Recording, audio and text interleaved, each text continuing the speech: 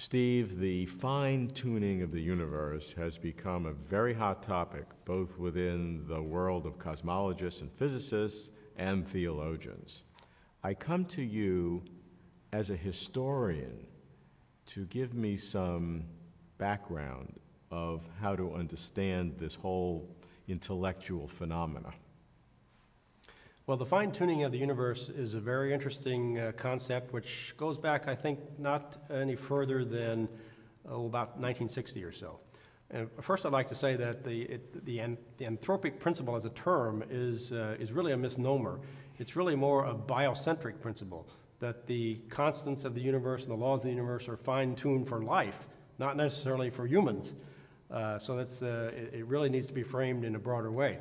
However, it was first framed in terms of anthropic, in terms of humans, in the early 1960s by Princeton physicist Robert Dicke, who simply noted, taking one of the constants, which is the age of the universe, called the Hubble age of the universe, that our very existence puts constraints on the age of the universe. It can't be too young, because it can't be, say, younger than 1 billion or 2 billion years, because you have to have developed planets, stars, and galaxies.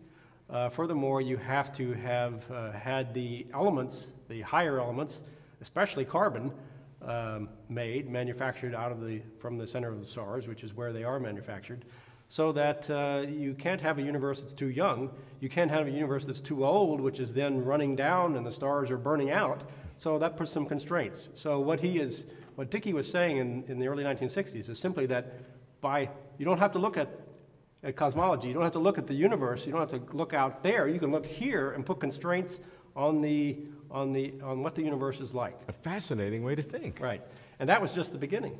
The other people then took it further with other constants. Some of the other constants, the gravitational constant. If the gravitational constant were slightly different, you couldn't have had the stars form in the way that they did.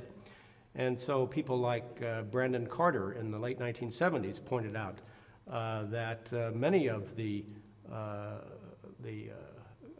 constants, ranging from the gravitational constant to the age of the universe and lots of other things,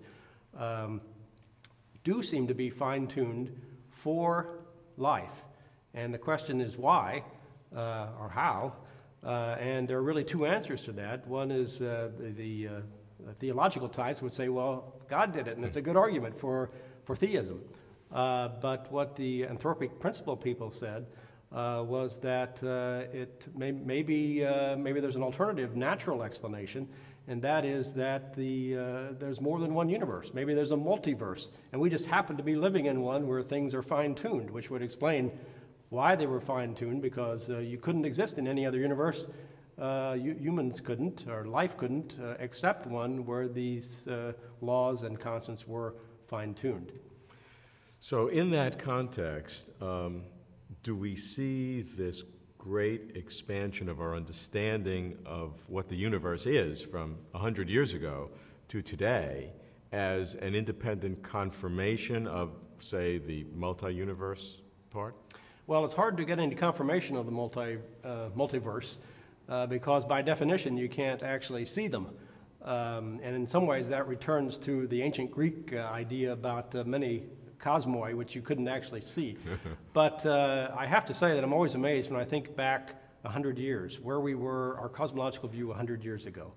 There was a very interesting book on plurality of worlds written by A.R. Wallace, who was the co-founder with Darwin of the theory of natural selection. He was a biologist, but he did write this book on plurality of worlds. And he pointed out that at his time, by way of beginning, the cosmology of the time was a universe where the Earth was in the center, where the extent of that universe was only about 3,500 light years, and it was a universe that was static. It was not evolving. And if you look now, just 100 years later, our universe is entirely different. It's, as you can tell from the Hubble Deep Field, or the other pictures that the Hubble Space Telescope takes. We are in a universe that is 13.7 billion years old, so more than 13 billion years in extent. It's a universe where we are not in any way central. The Milky Way is one of billions of galaxies, and it's a universe that is constantly evolving, a universe that is ruled by cosmic evolution, astronomical, biological, and cultural.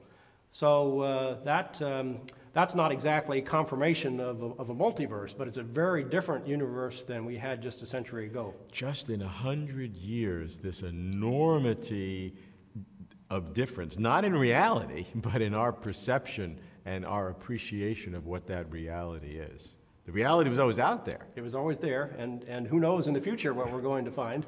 But I do think that we need to take that into account in our philosophies, our theologies, and our other thinking. And in this context, the fine-tuning of the universe and this so-called anthropic or biocentral principle, how important do you think that is, from a historian's point of view, in giving us a richer and deeper understanding? Do you think it's a passing phenomena or something that will have historical depth? Well, people argue about this. Some people think of it as a trivial thing, well, what else is new? But I think it's more profound than that, because it forces you to really think at the most basic level of our, the physical nature of our universe and how it relates to life.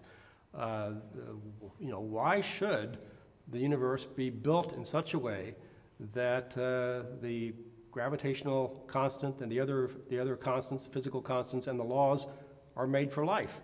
I think that's a profound question that we don't know the answer to, but I believe Freeman Dyson and other people have said that it's a hint that life and cosmology are much more bound together than we may yet realize.